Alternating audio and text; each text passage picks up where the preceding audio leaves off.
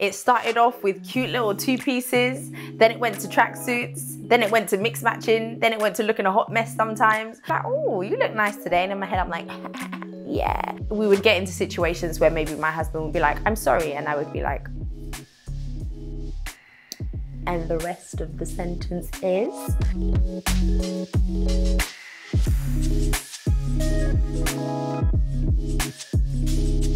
Hi guys, welcome back to my YouTube channel. My name is Bethel. For those of you who are new here, welcome to my channel. And for those of you who are subscribers, welcome back to another video. Before we get into this video, make sure that you hit that subscribe button and that you hit the notification bell so that you do not miss any of my upcoming uploads. So, one of the videos that you guys loved the most on my channel since I've been on YouTube is when I did the 10 things that I learned in my first year of marriage. Now, we skipped it. We didn't do one for year 2, but I've just hit my 3-year anniversary. So I thought I would do another version of that. So I am now doing the 10 things that I have learned in my 3 years of marriage. So stay tuned.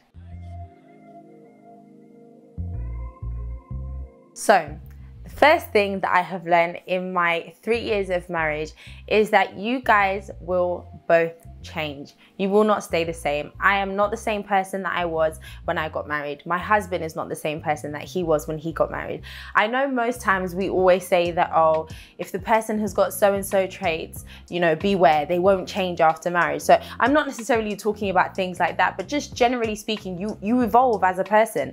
I was 25 when I got married. I'm now 28 going on 29. You get older, things change. It could be something as small as maybe like your taste in food. Like when I got married, I hated mushrooms. Now I want mushrooms in everything. So imagine now my husband hasn't paid attention to that, and so now he orders me something and he makes sure that he removes all the mushrooms. I know it sounds really trivial, so to speak, but it's the little things. It's the figuring out what your partner now likes, or if your partner's hobbies have changed or interests, or if you notice that maybe my husband is now into a certain something, then I kind of pay attention to that. So I think it's been really interesting just to kind of see, even within this short space of 3 years, just how much we've grown as individuals and also as a unit together. So that's definitely the first thing that I have learned in these 3 years of marriage.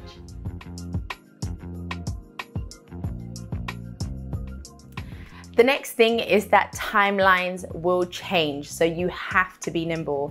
I am, granted, a little bit of a control freak, more so when it comes to just like, I like being able to like plan things out, have like a 5-year plan, a 1-year plan, know what I want to achieve in the year, know what I want to achieve in 5 years, have goals, etc.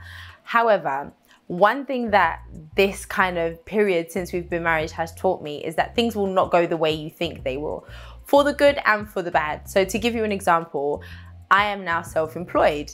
That for me is an amazing new thing that has happened that I didn't think was going to happen in the first 5 years of my marriage. I also thought by now I would have done way more traveling than I would have done.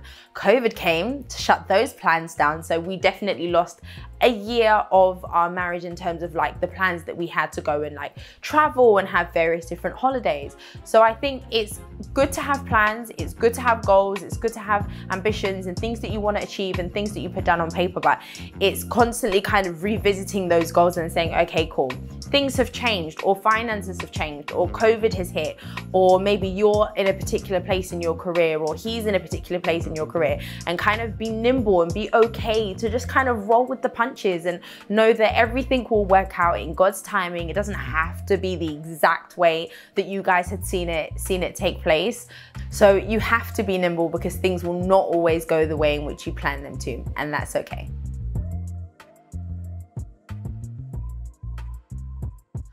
So this next one, I'm going to be honest, I'm going to be transparent and put it out there.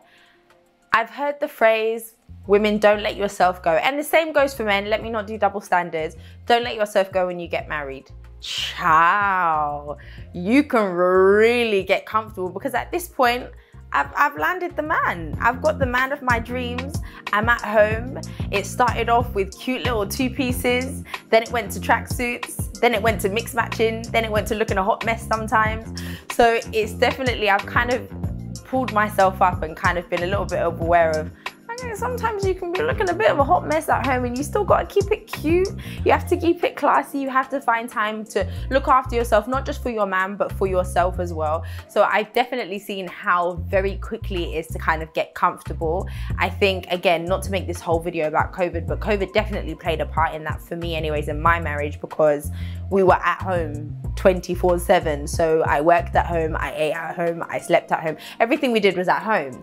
So I think it's always important to make sure that you keep it fresh, and it doesn't have to be expensive. I did a favorites video a while back on like my favorite PJ sets are from Primark, and they're literally like under £20, under £25, and they're just the most cute kind of like satin top and bottoms, and it's just something nice to wear around the house where you can still kind of look put together just for no reason. Or every now and again I'll just kind of spruce myself up and I'll notice he'll be like, oh, you look nice today, and in my head I'm like yeah. And it's not because I'm going anywhere, it's just because I want to kind of present myself in a way that's still beautiful when I'm at home. That doesn't mean makeup, that doesn't mean expensive clothes or anything like that. It can be really simple, but it's just kind of sprucing yourself together and making sure that you're not too comfortable.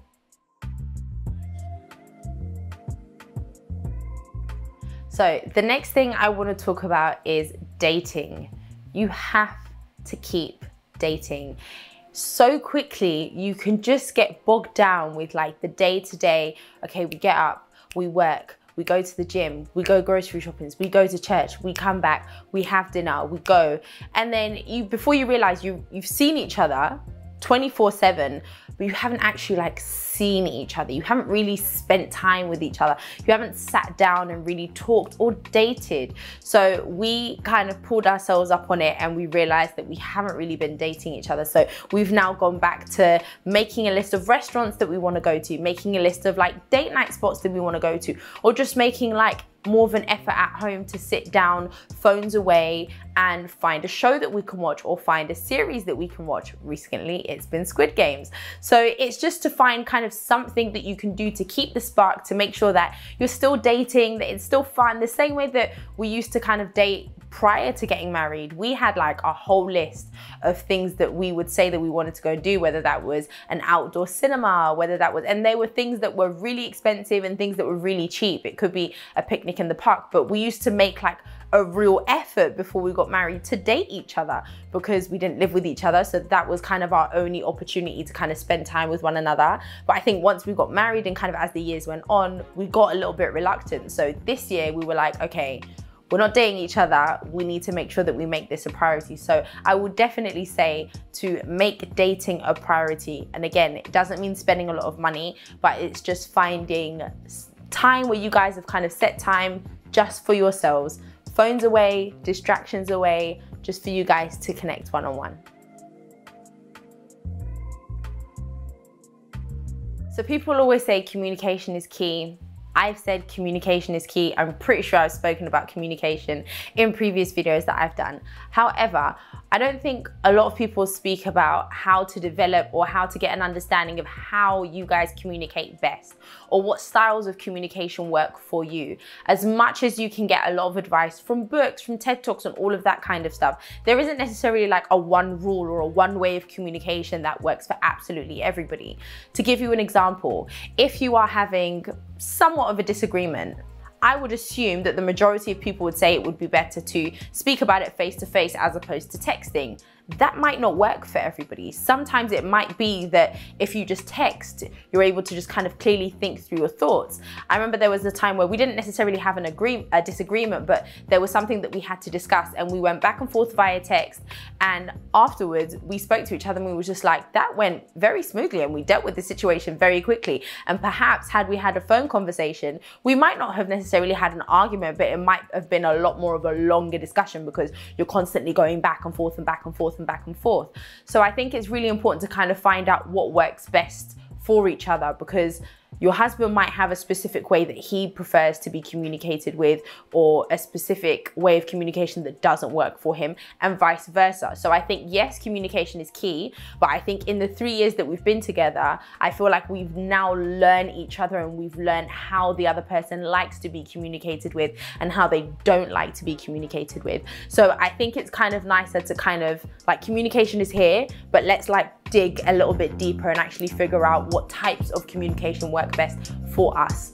Where do we like to communicate? So for example, do you find communicating in person, face to face, quite intense? Do you prefer to communicate where you're talking over dinner, so that way you're not like staring at each other like, what do you think about this? What do you think about that? So it's the little things. So I would say that's definitely something that I have learned, and something that we've built, is really kind of nailing down how we like to communicate with one another.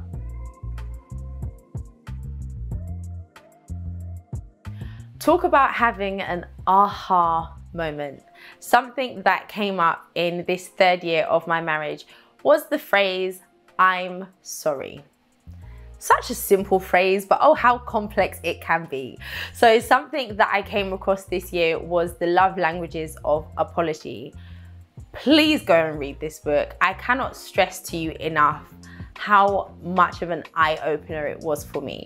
I've done a whole video on this on Instagram, so go ahead over there if you want to learn more about love languages of apology in detail. But essentially, the same way that you have the 5 love languages of, you know, words of affirmation, gifts, etc.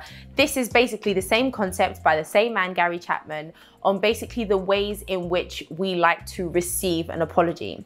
So, my sweet dear husband, we might get into the tiniest of disagreements. And what would be a simple, "I'm sorry, babe," and kind of move on, I would always kind of feel like something was just kind of missing for me. And I realized that it was more so the acknowledgement that I needed whoever it was, whether it's a friend, whether it's my husband, to acknowledge that my actions, whether it was intentional, whether it was unintentional, it had an effect on how I was feeling, or it had an effect on my emotions, or it had an effect on my day, whatever that was, just to acknowledge that.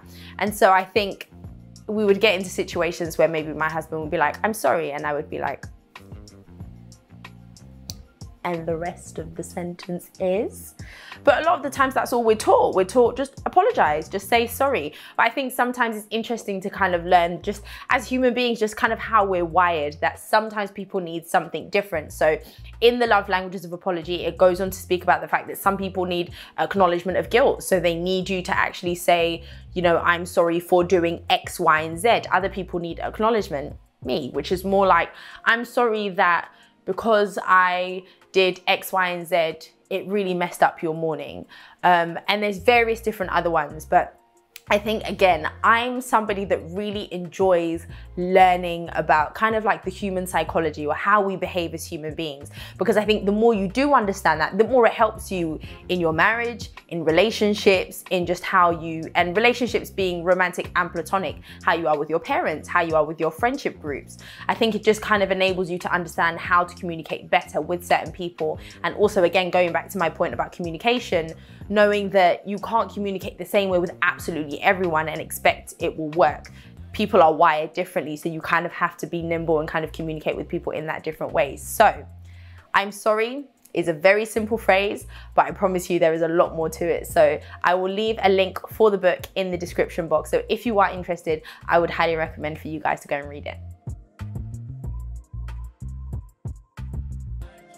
So the next thing I want to talk about is how much marriage will stretch you. Now, I think I learned this in year 1 and in year 2, but in year 3, it's kind of become more prevalent that marriage really is like a mirror. It will show you all the things that are great about you, and it will show you all of the ugly truths as well. It's like being in the gym every single day. You're having to practice, you know, selflessness. You're having to practice sacrifice. You're having to practice submission.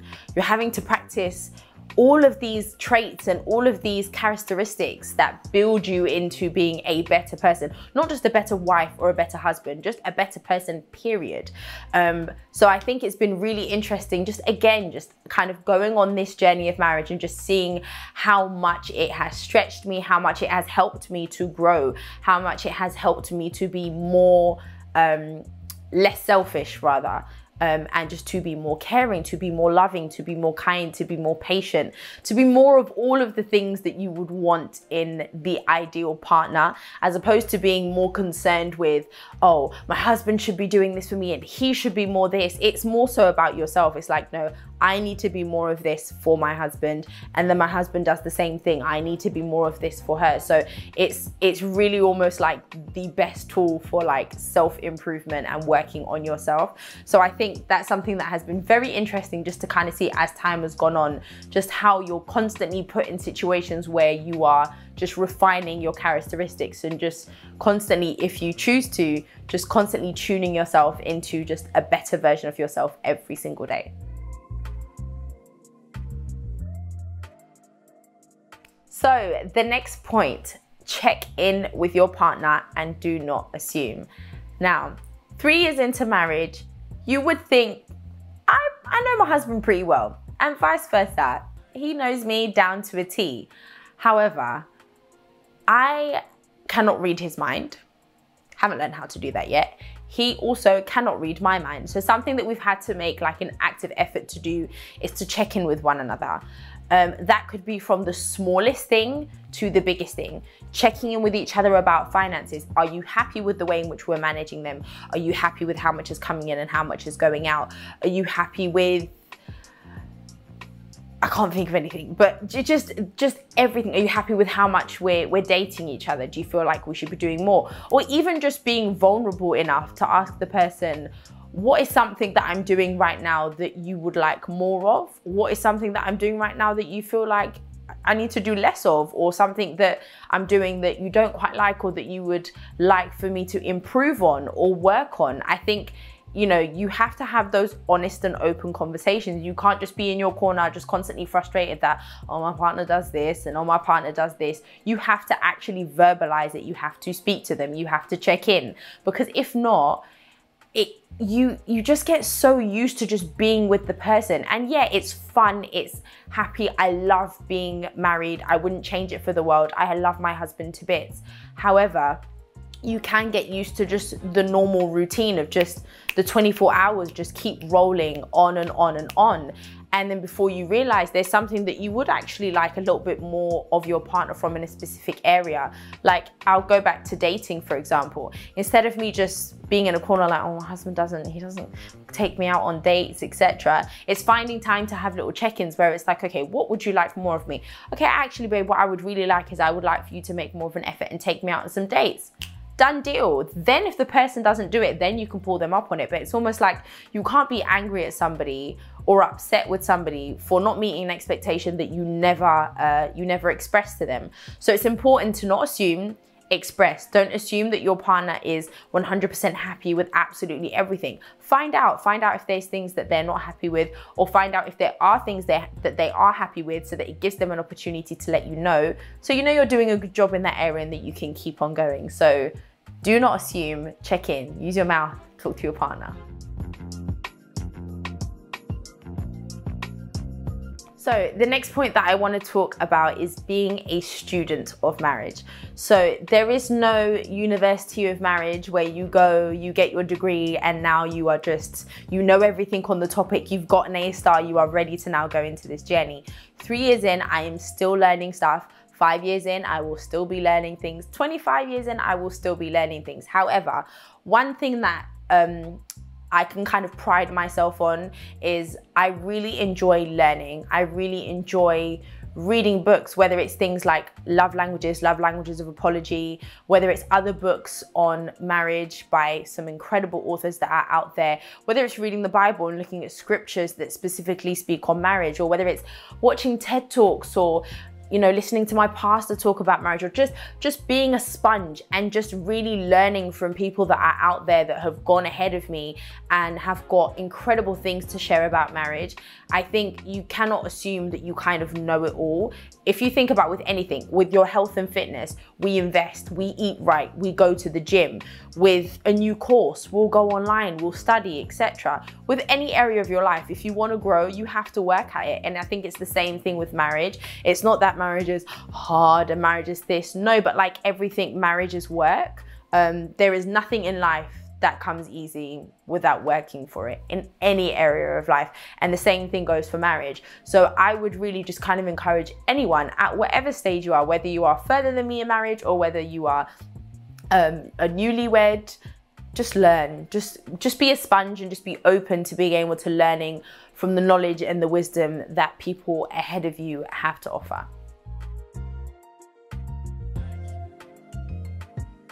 So for my last point for the 10 things that I've learned in my 3 years of marriage, this is something that I think it's fair to say that I knew early on, but again, like most things, as the years have gone on, is something that has been more and more true, which is marriage is more than just about love.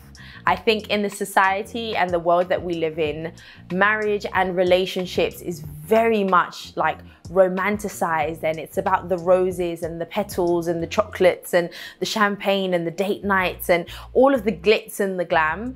As much as me and my husband, I would like to think we are very lovey-dovey and we are very affectionate towards each other, sometimes it's just, hey, you good? Yeah, or bye. Like, it's not always like all smooches and kisses and all of this kind of stuff. So it's more than just love. It's waking up every day and wanting to be an amazing wife for my husband and vice versa. It's waking up every day and trying to find the small little ways in which I can help his life be better and vice versa.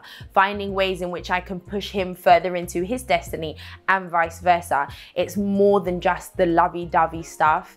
It's the most beautiful partnership and the most beautiful union that you can think of, to have somebody as a life partner. It takes work in the sense where it's not just about the fun times. So I think it's really important to really look at what you feel like your role is in your partner's life and vice versa, or what you think your purpose is together as a union, and really working towards that. It's more than just the romantic side of it. Marriage is a beautiful union, and there's a purpose behind every single person's marriage, and there's a purpose that each of us have as individuals. And so it's amazing to be able to be in this partnership where you have somebody who is dedicated to making sure that you live your absolute potential and that you hit your absolute destiny and vice versa. So that's something that I think has definitely become more and more evident as I've gone in, that the love is great, the love is there, yes, absolutely, but that is not the be all and end all of marriage. So we've come to the end of the 10 things that I have learned in my 3 years of marriage. I hope that you guys have enjoyed this video and you've gained a little bit of insight into some of the things that I've learned over the years.